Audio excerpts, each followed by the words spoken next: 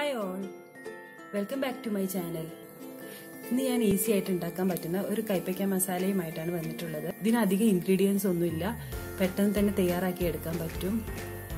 അപ്പോൾ നിങ്ങൾ കൈപ്പയ്ക്ക ഈ രീതിയിൽ തയ്യാറാക്കിയിട്ടില്ലെങ്കിൽ ഈ രീതിയിൽ ഒന്ന് തയ്യാറാക്കി നോക്കുക. അപ്പോൾ ഇതെങ്ങനെ ഉണ്ടാക്കിയെടുക്കാമെന്ന് നമുക്ക് വീഡിയോ ഒന്ന് കണ്ടു നോക്കാം. അപ്പോൾ ഈ കൈപ്പയ്ക്ക മസാല ഉണ്ടാക്കാനായിട്ട് ഞാനൊരു വലിയ കൈപ്പയ്ക്ക എടുത്തിട്ടുണ്ട്. ഇത് നന്നായി വാഷ് ചെയ്തിട്ട് ചെറുതായി അരിഞ്ഞതാണ്. പിന്നെ ഒരു വലിയ സവാള സ്ലൈസ് ചെയ്തെടുത്തിട്ടുണ്ട്. പിന്നെ ഒരു 1.5 ടീസ്പൂൺ ജിഞ്ചർ ഗാർലിക് പേസ്റ്റ് വേണം. കുറച്ച് കറിവേപ്പിലയും വേണം. പിന്നെ ഇതിലോട്ട് വേണ്ടത് മസാലപ്പൊടികളാണ്. അത് നമുക്ക് ഉണ്ടാക്കുന്ന ടൈമിൽ ചേർത്ത് കൊടുക്കാം.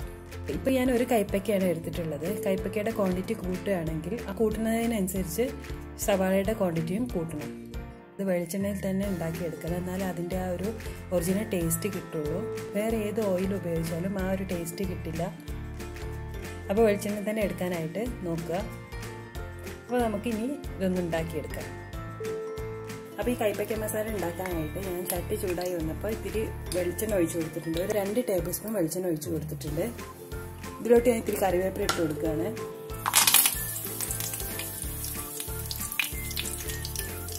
ഇത് നമ്മൾ എടുത്തു വെച്ചിട്ടുള്ള ഇഞ്ചി വെളുത്തുള്ളി പേസ്റ്റും ചേർത്ത് കൊടുക്കാം. ഇതൊന്ന് വഴറ്റിയെടുക്കാം. ലോ ഫ്ലെയിമിലാക്കിയാൽ മതി. നമ്മളിതിൽ വേറെ വെള്ളമൊന്നും ഉപയോഗിക്കുന്നില്ല. ഫുള്ളായിട്ട് നമ്മൾ വേവിച്ചെടുക്കുന്നത് ഈ വെളിച്ചെണ്ണയിലാണ്.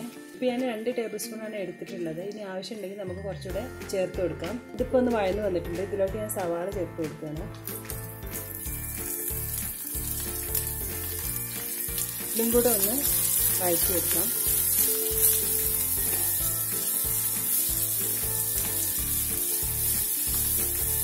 പെട്ടെന്ന് വഴന്ന് കിട്ടാനായിട്ട് ഇത്തിരി ഉപ്പും കൂടി ചേർത്ത് കൊടുക്കാം.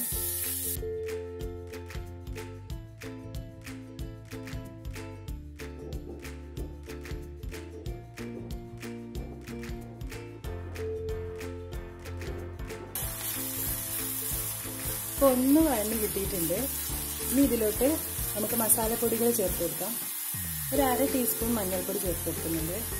ഒരു 1.5 ടീസ്പൂൺ മുളക് പൊടി. മുളക് പൊടി കൂട്ടുക കുറയ്ക്കുക ഒക്കെ ചെയ്യാം നിങ്ങളുടെ എരിവിനനുസരിച്ച്.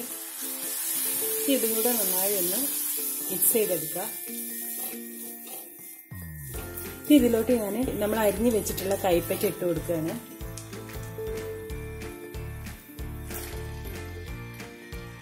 ഇനി എല്ലാം കൂടെ നന്നായി ഒന്ന് മിക്സ് ചെയ്തെടുക്കാം. ശരിക്കും സവാള കുറച്ചുകൂടെ വേണമെന്നുണ്ടെങ്കിൽ ചേർത്ത് കൊടുക്കാം. കൈപ്പയ്ക്കയുടെ കൈപ്പേര് ഇത്തിരി കുറഞ്ഞു കിട്ടും. ഇപ്പൊ ഇത് നന്നായി മിക്സ് ചെയ്തിട്ടുണ്ട്. ഇനി ഇത് ഈ വെളിച്ചെണ്ണയിൽ കിടന്ന് തന്നെ നന്നായി വഴന്ന് വെന്ത് കിട്ടണം.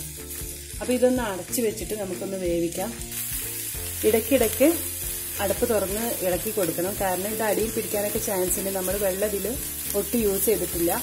അപ്പോൾ വെളിച്ചെണ്ണ കുറവാണെന്ന് തോന്നുകയാണെങ്കിൽ 1 ടേബിൾ സ്പൂൺ വെളിച്ചെണ്ണയും കൂടെ ഇത് വഴന്ന് കിട്ടുമ്പോൾ ഒന്ന് ചേർത്ത് കൊടുക്കാം.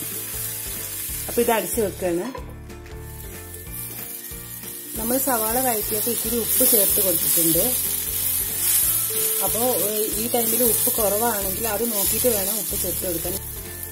ഇത്തിരി വെളിച്ചെണ്ണ കൂടെ ഒഴിച്ചു കൊടുക്കുന്നുണ്ട്.